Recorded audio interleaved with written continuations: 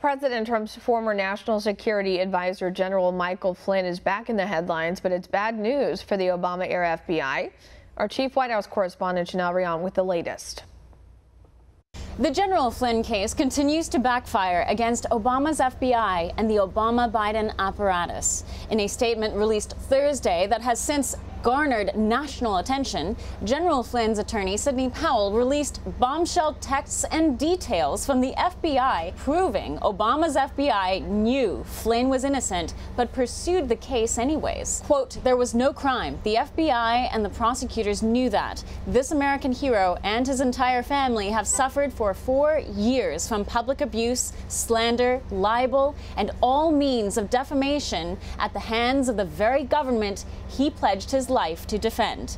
The latest FBI texts and notes uncovered and presented by Powell in court tell a tale that only affirms what President Trump has been railing against for 4 years, that Obama and Clinton's FBI was corrupt, spied on Trump's campaign, and orchestrated an elaborate and damaging witch hunt against key people like Flynn amongst Trump's team. The new records illustrate President Trump's war against what he has long called the deep state, a bureaucracy that has been weaponized against the American people.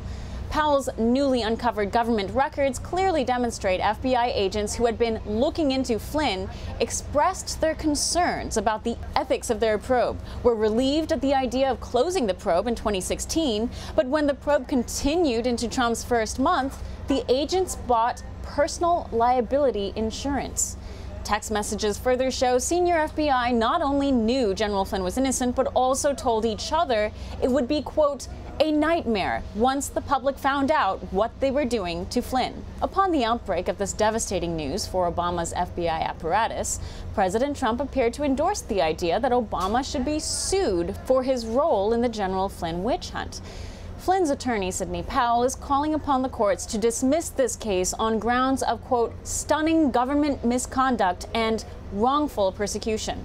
The irony of it all, the DOJ called on the court to dismiss the Flynn case in August, just 1 month prior to these latest revelations. Had the judge overseeing the case, who had been viewed as an Obama ally, simply dismissed the case as the DOJ recommended, the extension of the Flynn case would not have exposed more of Obama's corrupted FBI. Powell adds, "This hideous abuse of power and travesty of justice has only been exacerbated by the unprecedented and baseless rulings of this court, and it should not continue another day." Rion, One American News, the White House. Want to see more videos like this?